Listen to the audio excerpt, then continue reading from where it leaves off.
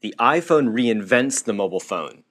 Before you use it, you have to select a service plan and register it with AT&T. That's called activation. With the iPhone, we've made activation really easy by using iTunes on your PC or Mac.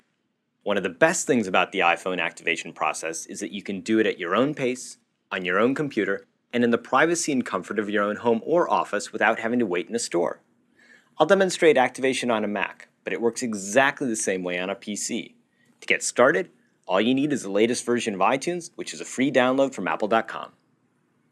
When you connect iPhone to your computer for the first time, iTunes launches automatically and steps you through the activation and setup process. This is the iTunes welcome screen. iTunes will guide you through some simple steps to get your iPhone up and running quickly. If you're already an AT&T customer, you can choose to either replace your current cell phone with your new iPhone or add a new line to your existing account. If you're new to AT&T Wireless, you can activate your iPhone and get a new phone number, or if you prefer, you can transfer your previous number from your old phone. You can also choose to set up multiple iPhones on an individual or a family talk plan.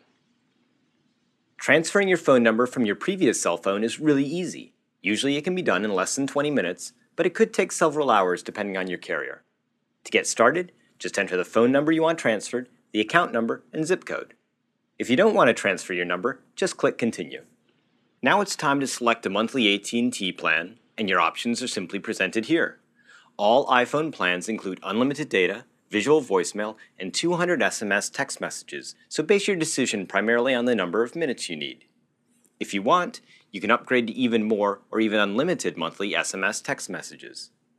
If you're an existing AT&T customer, you keep your current voice plan and just need to add the iPhone data plan.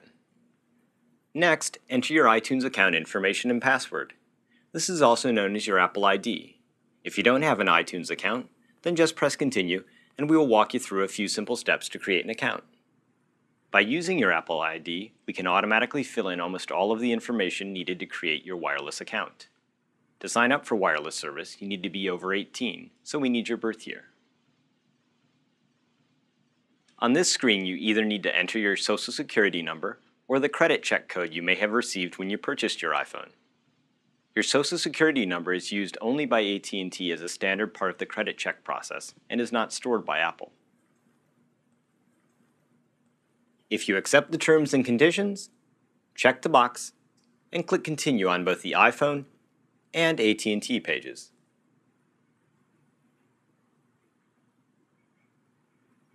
Now, just review that your information's been entered correctly and submit. It'll take a few minutes for AT&T to process the activation. So with that, activation is done. And now you're ready to start putting your music, movies, address book, calendar, and more onto the iPhone.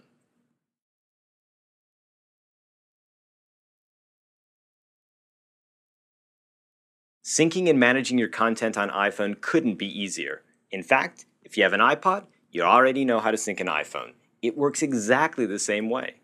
iTunes easily syncs tremendous amounts of data, including all of your contacts, calendar, email, bookmarks, and your favorite music, TV shows, movies, and more. When you connect iPhone to your PC or Mac, it shows up in iTunes and is ready to sync. Here are the tabs to manage the content on your iPhone: Summary, Info, Music, Photos, Podcasts, and Video. The Summary tab displays basic information about your iPhone, such as name, software version, serial number, and phone number. You can also check for any software updates or perform a software restore if necessary. The Info tab is where you select which address books, calendars, email accounts, and web bookmarks you'd like to sync with your iPhone. Just select the items you wish to sync.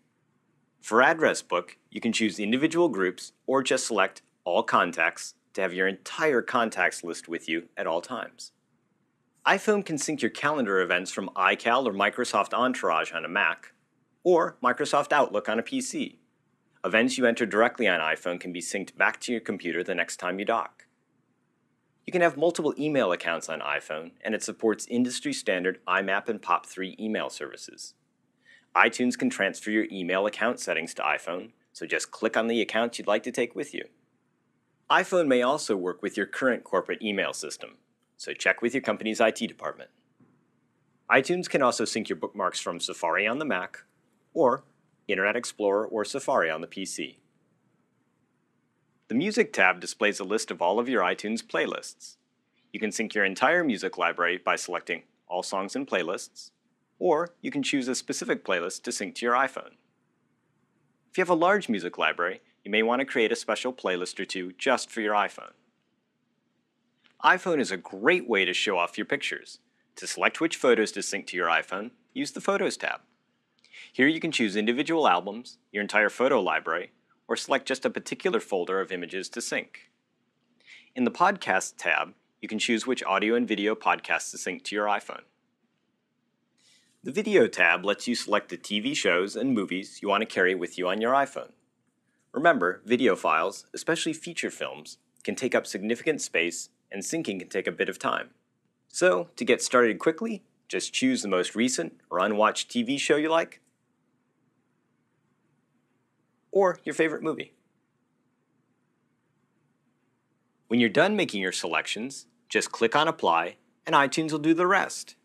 iTunes displays the status of your sync and alerts you when it's okay to disconnect. This bar at the bottom shows you how much room you have left on your iPhone and updates every time you sync. If you run out of room, iTunes will prompt you to remove some content. Remember, videos and TV shows take up a lot of room. If you happen to receive a call while syncing, iTunes will cancel the sync to allow you to answer the phone.